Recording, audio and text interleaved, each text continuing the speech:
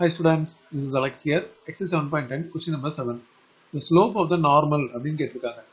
So நமக்கு curve கொடுத்துருக்காங்க இல்லையா, இதை நம்ம y அப்படின்னு எடுத்துக்கலாம். So y is equal to 2 cos 4x அப்படின்னு இருக்கு.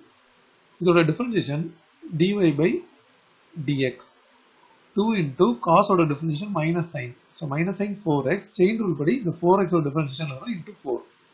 இப்போ இவங்க at x is equal to pi by 12 அப்படின்ற ஒரு வேல்யூ கொடுத்துருக்காங்க. இதை சப்ஸ்டிட்யூட் பண்ணும்போது dy by dx equal to 2 into minus sin 4 into pi by 12 அப்படின்னு வரும் into 4 இருக்கு. இதை கேன்சல் பண்ணா இங்க 3. இப்போ டோட்டலா sin pi by 3. ஸோ இது வந்து 8 ஆயிடும். இது ரெண்டுத்தையும் மல்டிப்ளை பண்ணா வெளியே ஒரு மைனஸ் சைன் இருக்கு. இந்த மைனஸ் சைனே எடுத்தாச்சு. sin pi by 3 வந்து √3 by 2. இதை கேன்சல் பண்ண பிறகு மைனஸ் 4√3 அப்படின்னு வரும். இது வந்து ஸ்லோப் ஆஃப் டேஞ்சன்ட்.